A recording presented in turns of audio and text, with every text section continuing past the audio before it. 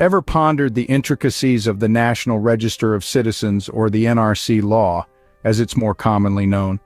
Well, today we delve into this fascinating piece of legislation, breaking it down into bite-sized, easy-to-digest pieces. Firstly, let's demystify the term itself. The National Register of Citizens, NRC for short, is a register maintained by the government of a certain country.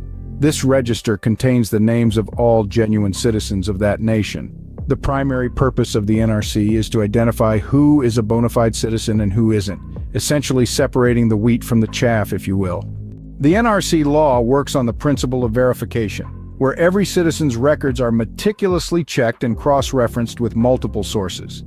This process, while seemingly straightforward, can be a Herculean task, given the sheer volume of citizens in most countries.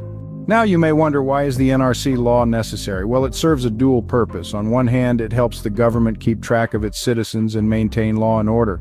On the other, it aids in the identification and deportation of illegal immigrants. Additionally, it can also act as a deterrent for those contemplating illegal immigration. It's important to note that implementation of the NRC law is not without controversy. Critics argue that it could potentially lead to the wrongful exclusion of genuine citizens.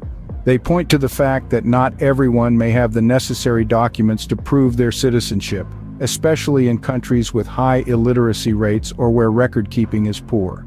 In conclusion, the NRC law, while an effective tool for maintaining a nation's citizen registry, is a complex piece of legislation that requires diligent implementation and robust checks and balances.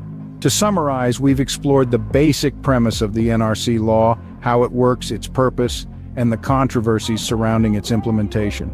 Remember, the aim of this video is not to sway your opinion one way or the other, but to provide you with a clear, concise understanding of the NRC law. So, the next time you come across a discussion on this topic, you'll be well equipped to join in with confidence and knowledge.